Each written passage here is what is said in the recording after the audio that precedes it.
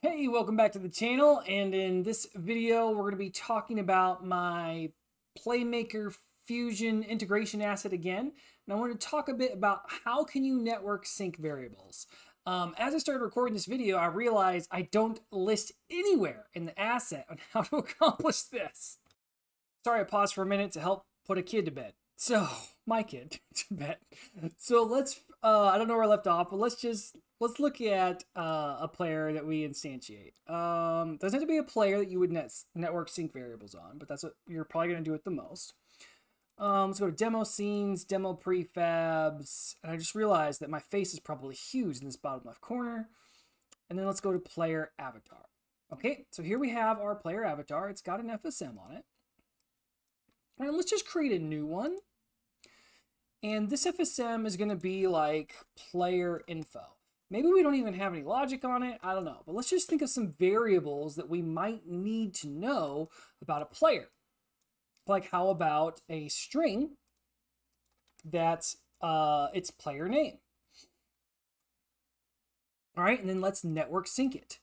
What else might we need to know about a player? Maybe their current score. Okay, so scores are typically ints, so current score. And let's network sync that. What else might we need to know about this player? Maybe a bool is alive. All right, let's network sync that. What's something else that we might need information of on a player?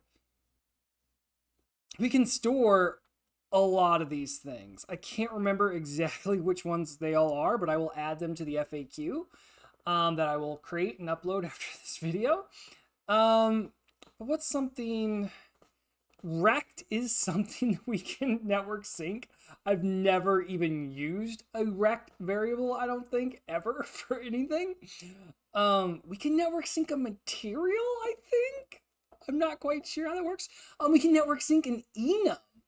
So I was actually working with someone today, my first person who purchased this asset.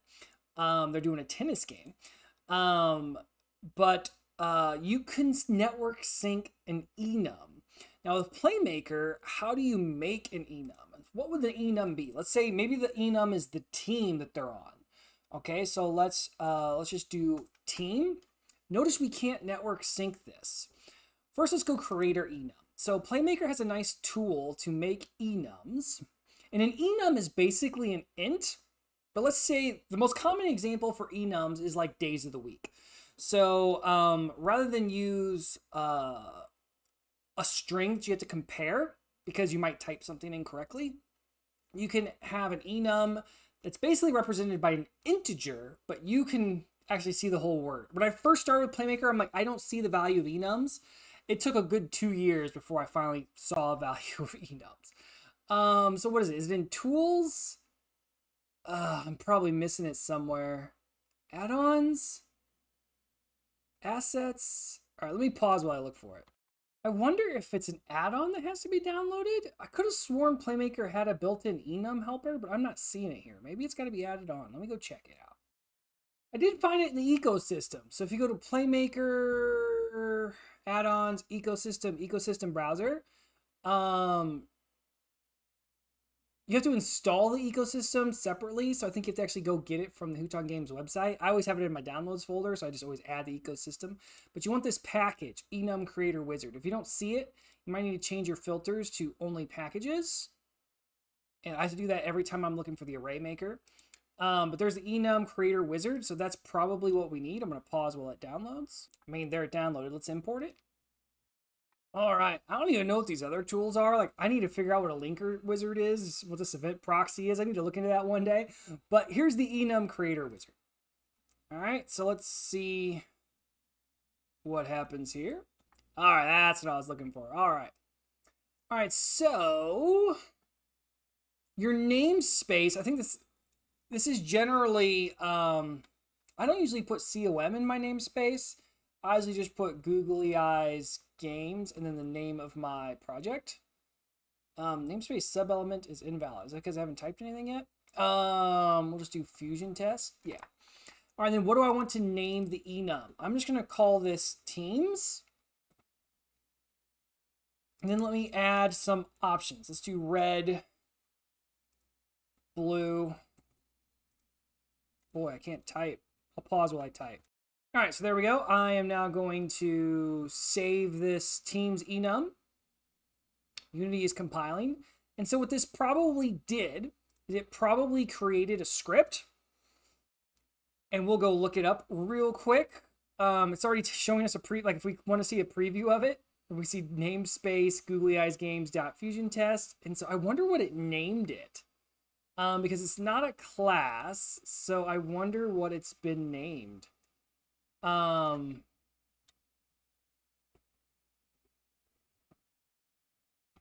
I honestly couldn't find it from a quick browse, but if I go back into the enum creator, we can tell it to select it in the project. Oh, they just called it teams. Okay, Playmaker custom scripts, my game. Oh, this when I set it up, that's where it was going in the project folder. So I probably should have changed that. And so there's the team script, and that's just what it looks like. All right, so now that we have an enum, we can network sync the enum. We can just come over here, and now we can choose our enum type. So unfortunately, this is going to be, the reason the namespace is important is because that's how it's going to show up in here. So googly eyes games, fusion test, teams, boom. And then what value do I want to give it? Let's say it's red, but I can't network sync it. So what I have to do, and I actually need to go check my code. All right, so I just need to preference the name with network. So if I put network, I could then even go underscore team. And even though I don't have the network sync box, what we're about to do will identify this as a network synced variable. So now in order to do the network sync variable, on the same game object where the FSM is, player info, we're going to add the component network sync, no, what's it called? Fusion, Playmaker, Fusion, setup sync variables. Okay, it's a long class component, but that's what we want. So you click on that. And this will actually tell you. So you could add this first and it'll give you a little hint before you actually go in and create them. Or if you've already created them, either order is fine. It's going to work no matter what. So it tells you the variables of types array, enum, and rect can still be used, but you must preface their names with network. So anything else in here that lets you use network sync, if it's got a network sync box, you can sync it. Otherwise, array, enum, and rect can also be used as long as you include the word network, which, did I not do that? Network underscore team. Enter. Now I did. All right. Also, Fusion requires that you set the capacity and length of arrays and strings. So like network array 8 would be a networked array with a maximum capacity of 8. So at the end of our string here, we need to say what capacity we're going to allow for the string. If we didn't put anything, it's going to default something. I forget what I've set the default. It's probably 8. But we can choose how long would we want the player name to be. Let's say up to 16. So on player name, I'm going to underscore 16. And that tells my component here how to basically build the script to handle the network string. All right, and so then we need to tell it what FSMs to check. So I'm just going to add, and I'm going to drag my player info there. You can check multiple FSMs at a time if you want. But what I'm going to do first is click step 1, and it's going to set up the network sync variables. So let's go ahead and do that. And so what this is doing is it's actually creating the C# script for us so that we don't have to write it because we're visual scripters. But some of you who know a little bit of basic scripting, I'll show you here in a minute and how you can go in and edit this yourself if you don't have to go through this process each time. So now that we've created it, it should now be safe to click step 2. You can even see at the bottom, my face is probably in the way, but behind my face, it says you may now click the step 2 button. Like if we come over here to console, you should be able to see that, I think, above my camera. You may now click the step 2 button after Unity compiles. So if we now click step 2, what it does is it's now added the component and it's removed the setup component. So Here we can see that Fusion, because of this blue banner, Fusion is recognizing this as a network behavior. You can see the FSM source that it's using. And then here are all the network synced variables right here.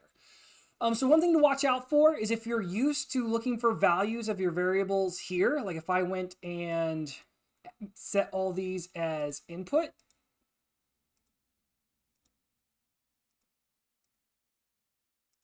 I mean, technically, these values that you see at runtime should still be accurate.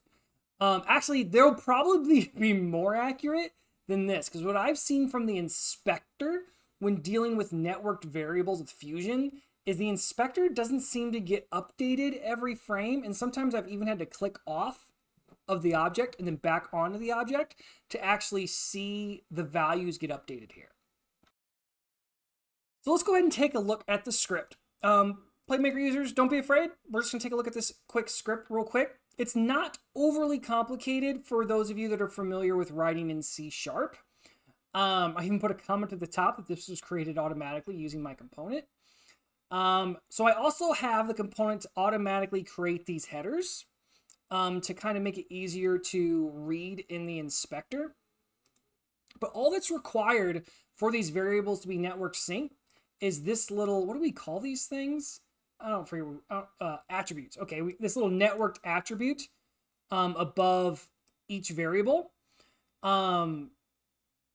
So we have this networked bool. Also, bools have the word network in it, but notice ints don't. So some of it's a bit confusing. I think technically you could also use a non-network bool, but Fusion will say, hey, you should use a network bool. I know it's confusing because this is networked and says network bool, and this int is networked, but it's just called int, not network int. So I don't know why they did it that way, but they did. And notice here, the capacity of my string is set to 16 because of the underscore 16. All right. And notice it's also referencing the FSM variables as well.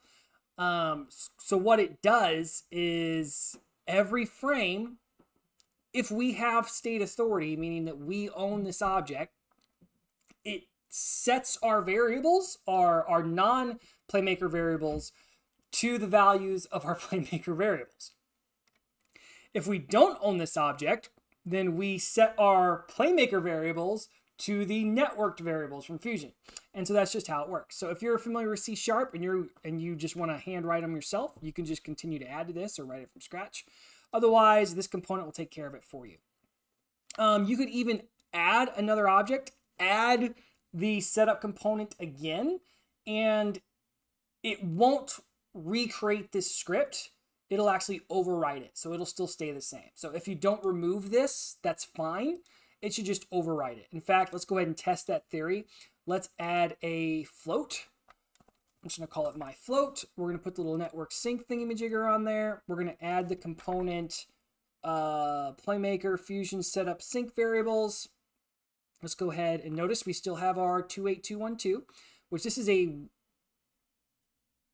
it names this class off of the FSM, but just in case you keep all your FSMs named FSM because you're a naughty, naughty boy or girl, it also, I don't think it creates a random number. I think it actually uses the Unity's GUID and it tacks it on top of it just to cover in case you name everything the same.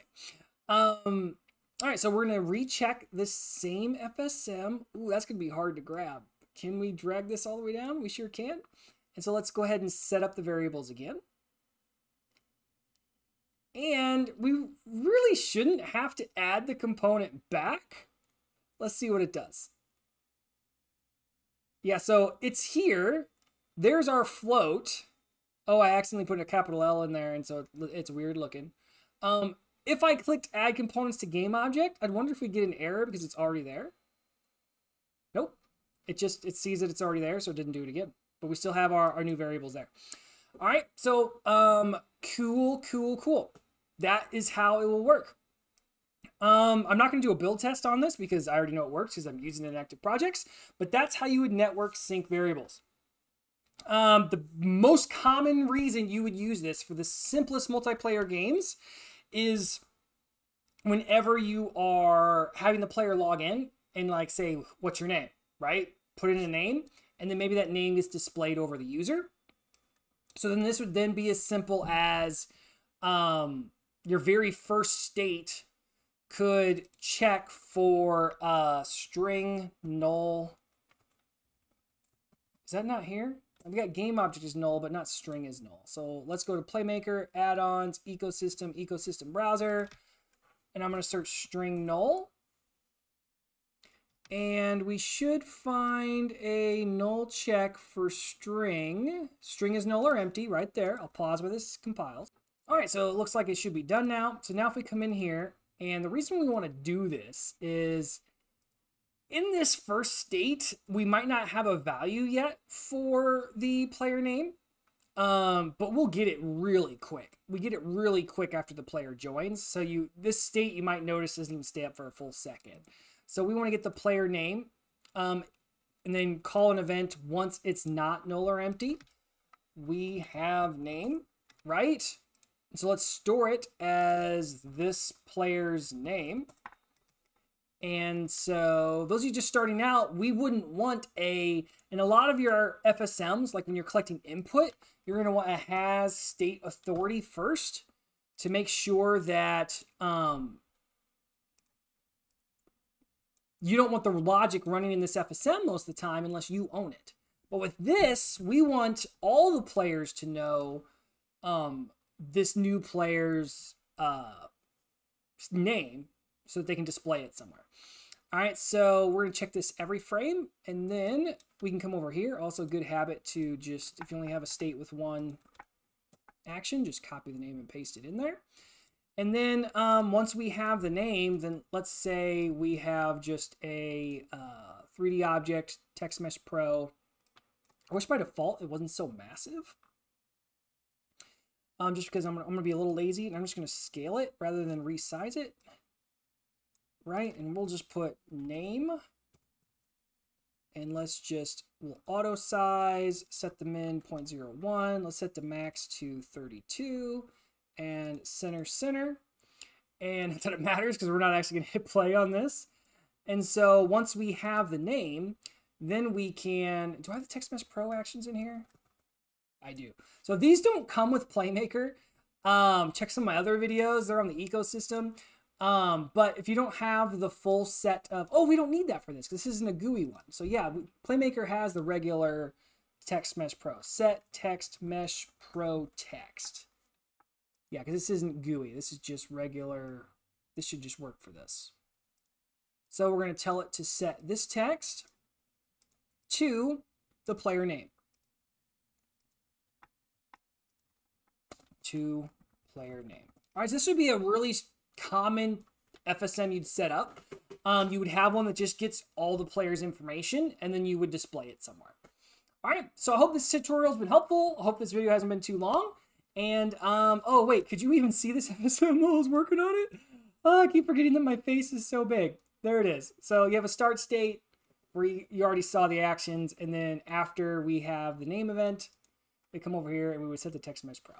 All right, don't forget to like, comment, subscribe, and go watch all my other videos. We're so close to monetizing. And if you feel like supporting the channel, check out my itch page, mrphilipjoel.itch.io, or check out my Patreon, patreon.com/Philip Hurlitz, and I'll be putting up exclusive stuff up there as well for my Patreons. Right now, there's something there, but I forget what it is. But it's good stuff. All right, tell me in the comments what you want me to do next, whether it's a different tutorial for Playmaker, for C#, another tutorial for my Fusion asset. Let me know, and I'll be happy to jump on and do it. Let me know in Discord too. Talk to you later.